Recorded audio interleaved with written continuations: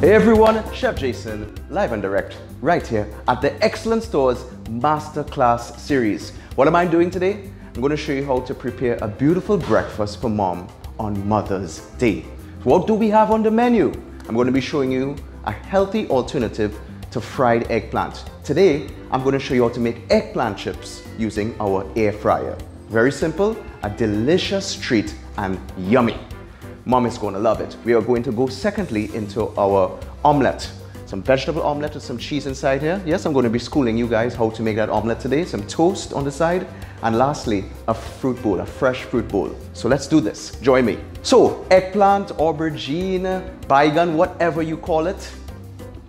We know it as eggplant internationally. So check these out. I have some eggplant chips. I just cut them into 3-inch long pieces, 1/4 inch thick. So they just look like French fries. Very simple to do. Once I do that, I'm going to show you how to bread these. So let's start with the breading. I have corn flour inside here. Now, people usually bread with flour sometimes, but corn flour gives you a really crisp exterior. And I think it's a beautiful item to use, especially in Asian cuisine and when even frying vegetables or chicken. We also have eggs inside here, 2 whole eggs, as well as breadcrumbs. So here's how this is going to be going. First, to our 2 eggs, I'm going to add a little bit of water inside here. I'm going to be making an egg wash. You can use milk if you want. A lot of people are trying to stay away from milk if you're lactose intolerant, so water is a great alternative. So I'm going to start to whisk that up like that. Breaking against the whites and the yolks of the eggs, so it becomes homogeneous. Now, to season that up, I have the new Twigs seasoning, dried pimento seasoning. This is amazing. It's concentrated flavor, it's intense, it's robust. So I'm going to add some inside of there to bring in that floral aspect as well as some zestiness. Now, these are just simply dried pimentos. You can use fresh also, but I think this is wonderful. A touch of black pepper also goes inside there. Of course, we need to bring in a little bit of flavor. And this is just some of the comprehensive spices I've used. A little bit of salt also. I'm using pink Himalayan salt today because it's definitely much healthier. As I do that now, I'm going to go again and continue mixing it up. Beautiful. So now that we have that out, let's start with our breading. We have our eggplant chips. I'm going to then put it into my corn flour like that. And let me just favorite it for you guys. As I put it in like that, I'm just breading it, getting it lightly coated, as you all could see. Let me hold that up for you. You can see that eggplant usually tends to be a bit slimy sometimes. By breading it in corn flour, you create a nice rough surface to allow the egg wash and the breadcrumbs to adhere to. So let me show it to you. We're going inside here now, into our egg wash.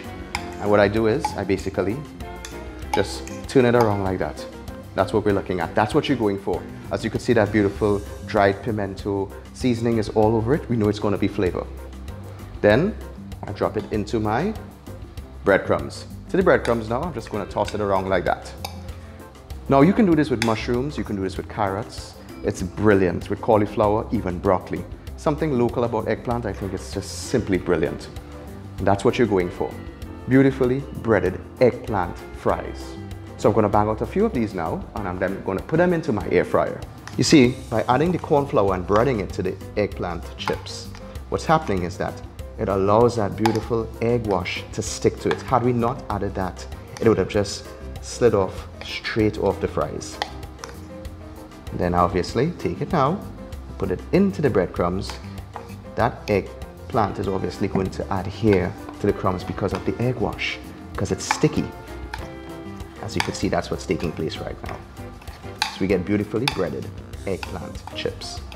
All right, so these are our beautiful eggplant chips. As you can see, they're beautifully breaded, and we want to put them into our air fryer now for 25 minutes at 350 degrees Fahrenheit. So we have that already baking up in our air fryer. It's time to do our vegetable and cheese omelette. Let's get started. First, what I would like to do is crack my eggs into my bowl.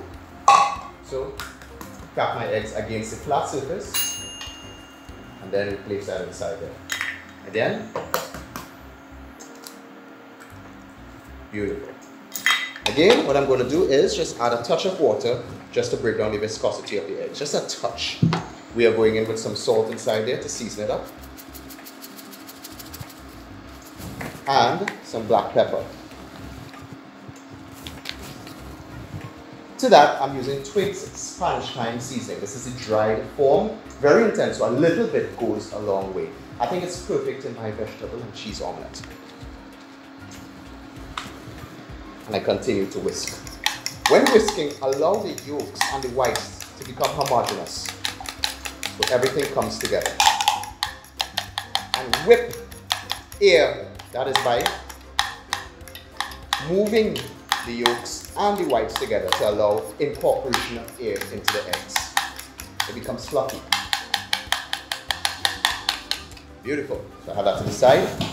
I have my pot on the stove. This is my cook prep eat pot from Excellent Stores. It's an 8-inch saute pan. To that, I'm going to get it ready. A touch of butter inside here.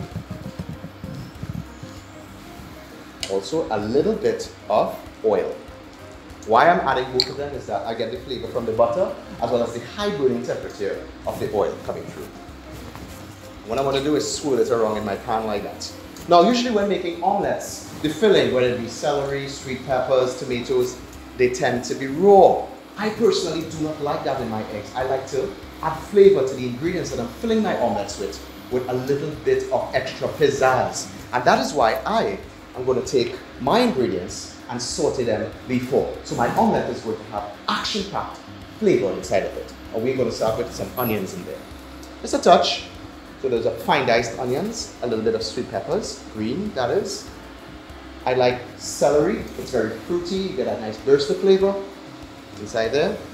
And of course, a touch of tomatoes. Color is very important, especially on Mother's Day. You want your mom to smile. So the ingredients that you use and the color that you use in your food is obviously going to make a day radiant. I have this on low heat. I'm not trying to overcook the vegetables. I'm just trying to just break down the integrity a little bit so that when I stuff it into the egg, they're a bit more mallow and they don't burst the egg skin. Seasoning is very important. Here we go. A touch of black pepper, a little bit of salt. Of course, the flavorings need to shine in the egg. Spanish thyme from Twigs. And I'm going to bring the temperature up now to medium. Allow this to cook for about 2 minutes. What I'm going to do is transfer it into my little white London bowl from Excellent Stores. And these make excellent prep bowls, especially on a Sunday when you're cutting up all your seasonings for mom, or you're making macaroni pie, or even these eggs, or anything that you're making for her. These bowls are amazing. So we put that there, and we have that there to the side. Now, I want to introduce you to my next pot.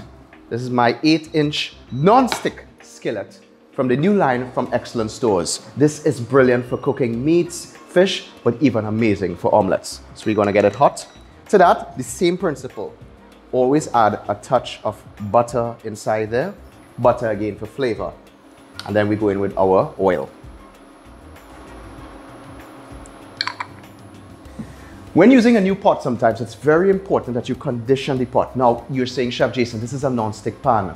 To maintain the non-stick coating on any pan, there's some lubrication of oil or fat that is needed to condition it to extend the lifespan of any pot.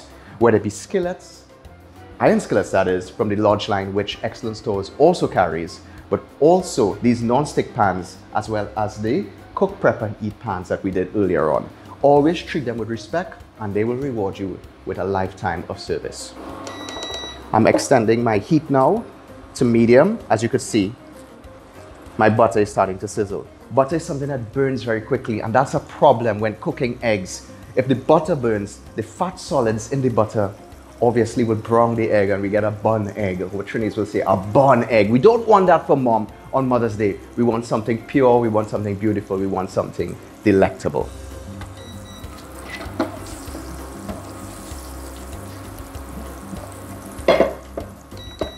Now to that, now what we're going to be doing is, remember our eggs that we whisked up earlier on? I'm going to take them and I'm going to gingerly place them into my pot. And as you can see, I'm bringing it around to allow the egg to coat the surface area of the pot. An omelette is like a fine envelope, a nice fluffy one that envelopes a lot of flavor, ingredients inside here. So you want to make sure that you build that outer skin very well. Now check this out. This is so important when making eggs. You're going to start to see a bubble in the center here. Burst that. Immediately move the pan into a 360-degree angle and allow the middle of the egg, that runny part of the egg, to build the outer skin or outer layer, so that when we allow it to fold later on, the egg has integrity, it has strength to hold whatever ingredients that we put inside here. As you can see what's going on, right guys? I'm swirling it around like that, building that beautiful layer. I'm taking my rubber spatula and I'm going around the edges to ensure that it does not stick. Yes, it's a non-stick pan, but at the same time, we want to ensure that we have flawless edges. Do you see this little bit of yolk here? What I'm going to do now is just allow that to come to the center, shrivel it up like that, and allow it to cook. At this point, I take my vegetables and I start to lay it in there on the 1/3 of my pan, just like that. I also have some beautiful cheese, bringing it down to medium heat now, and I'm going to put it in the center. You all see that, right? Beautiful stuff. It smells so good. Just a touch of more salt on top. And this is where some magic starts to happen. So follow me. As we have that down, I'm going to start to roll and fold my egg.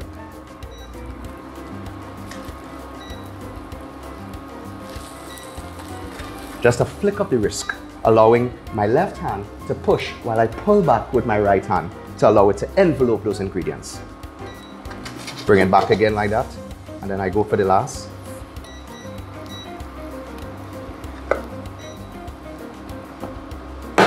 It's foaming up a little bit there.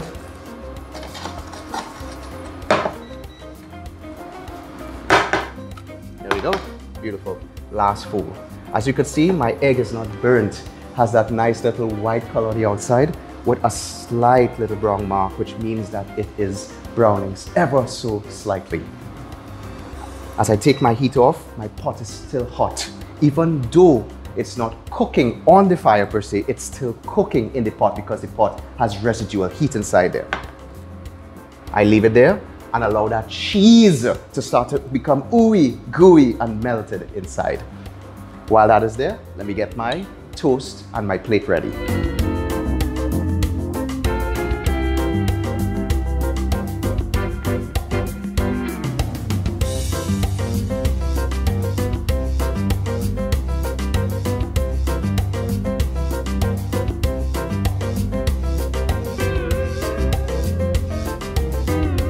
So every single day, mom gets up and she makes breakfast for the family. For the kids, sometimes they put it in the lunch box, or if they're going on picnics, sometimes they would make for even dad also before he goes to work. One day in the week, Mother's Day, we have to treat our moms very special. And today is that day. Dad, it's time to sit down with the kids and make something really fruity, delicious, and colorful. And obviously, a fruit bowl goes very well for mom on breakfast. So let's talk about some of the fruits we have here. Use pretty much whatever you have. We have pineapples, which are easily sourced from your vendor. We have melon. You see it all over selling in the supermarkets. Whatever is seasonal, we also have pomerancs. Pomerancs are in season right now. As mentioned, use what you have. If you have mangoes in season, use it at that point in time. We also have some beautiful grapes. What I've done is I've cut them in half. So they're not just circular, but also they have a new dimension and shape to them.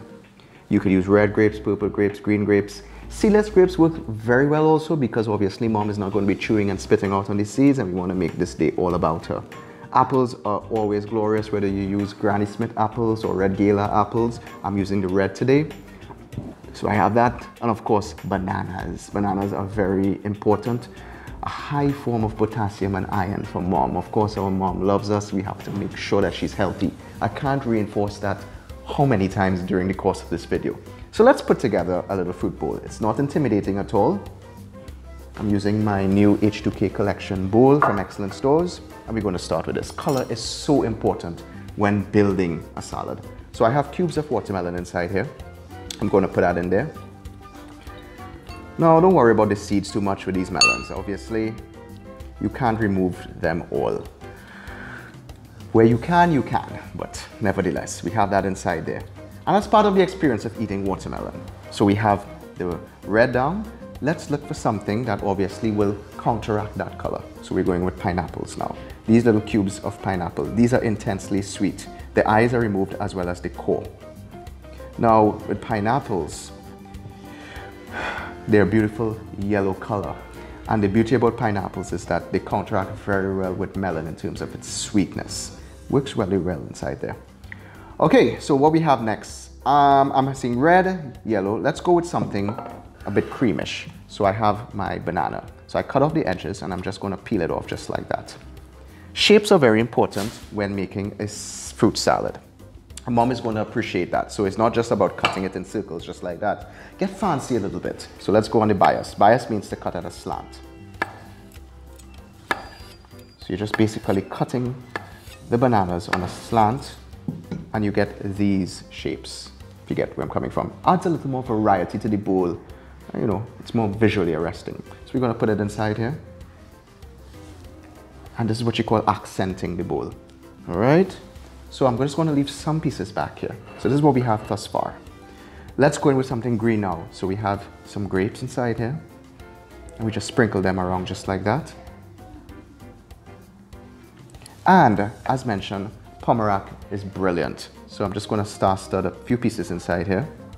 And this is my local fruit right now. This is in season. I got this from my backyard. And you can see it has this nice pink color to it. I'm going to push this to the side. Let's talk about apple.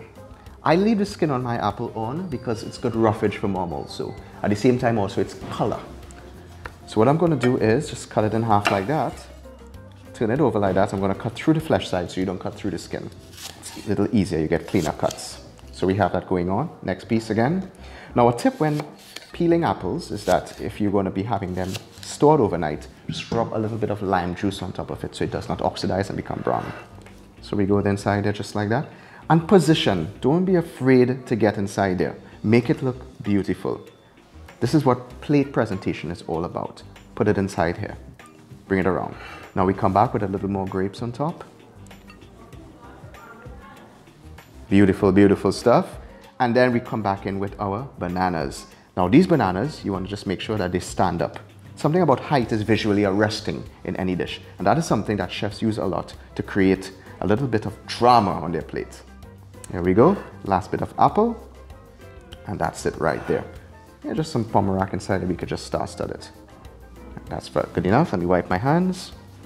Now, the last thing I would like to use inside here, this is my beautiful granola available at excellent stores. And what I want to do is just add a little bit of crunch to my fruit bowl. This is also very healthy. Again, the theme is healthy. Just sprinkle it in on just like that. This has beautiful oats inside there that are toasted. And of course, granola grains. Now, this is beautiful just like that to eat. If you want to up the ante on this and make it even more special, you could easily just put a dollop of yogurt on top of it, maybe strawberry yogurt, and you're in heaven. Mom would love this. Speaking about that, let's get all of this plated up and get it on our tray for Mom. You know, it's moments like these that remind me when, before I was a chef as a little boy, how I used to make Mother's Day breakfast for my mom. Now that I'm a chef now, I feel accomplished that I could easily execute this. I mean, you also how simple this was. Dads, get your kids involved. You know, we love Mom and obviously we need to treat her special on Mother's Day. We started off with my eggplant chips that we did in the air fryer. That appliances available at excellent stores. It's a healthy alternative and obviously works very well for a healthy lifestyle for Mom. We want Mom around for a very long time.